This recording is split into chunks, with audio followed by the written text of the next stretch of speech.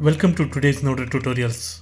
In this video, we will be exploring the concept of complete group node and how they can be used effectively. So let's dive right in. Here we have a NodeRed flow with a group node called complete group nodes. In NodeRed allow you to organize and encapsulate related nodes, making your flow easier to manage. Let's take a closer look at the nodes inside the complete group. The first one is the inject integer node. This node allows you to inject a specific value into the flow. In this case, it's injecting the integer 5 into the flow wherever triggered. The output of the inject integer node is connecting to a debug node. The debug node simply displays the payload it receives in the debug console. Let's take a closer look at the complete node's configuration by specifying the scope parameters as the ID of the inject integer node. We are instructing the complete node to monitor that particular node for completion. Now that we understand the setup, let's see it in action. I will trigger the inject integer node by clicking on it. As you can see, the debug node displays the payload value, which is 5. The complete signal from the inject integer node is also sent to the complete node. The complete node then triggers the second debug node, indicating that the specified branch has been completed successfully. And there you have it. The complete group node in the NodeRed provide a way to track the completion of specific branches in your flow. This can be helpful when you need to synchronize different part of your flow or trigger actions based on completion event.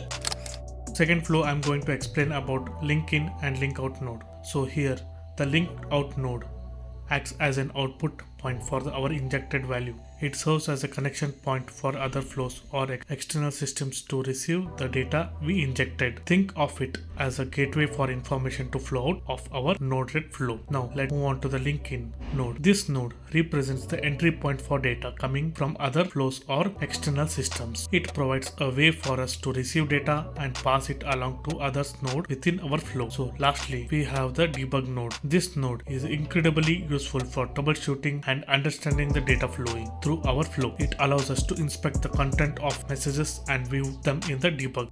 So now that we have explored each node individually, let's see how they work together. When we inject the value of 5 using the inject node, it is passed to the link out node. This node acts as a bridge and sends the value to any other flows or external system that are connected to it. In our case, we have the link in node connected to the debug node. So when the inject value reaches the link in node, it immediately passes to the debug node, which displays the value into the debug console.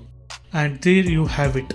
We have explained how this NodeRed flow works, from injecting a value to receiving and debugging it. Now you might be wondering how this could be useful real-world application. NodeRed provides an intuitive and visual way of creating automation tasks, IoT integrations, and data processing flows. By connecting various nodes and configuring their behavior, you can create complex workflows without the need for extensive coding. Imagine using NodeRed to monitor sensor data in your smart automate routing tasks or integrate different IoT devices together. These possibilities are endless. So if you are looking to simplify your automation and IoT projects, NodeRed could be the perfect tool for you. Feel free to explore further, experiment with the different nodes, and unleash your creativity. Thank you all for watching today's video. If you found it helpful, don't forget to like, subscribe, and hit that notification bell to stay updated with our latest content. If you have any questions or ideas for future videos, please let us know in the comment below. Until next time, happy coding with NodeRed. Bye.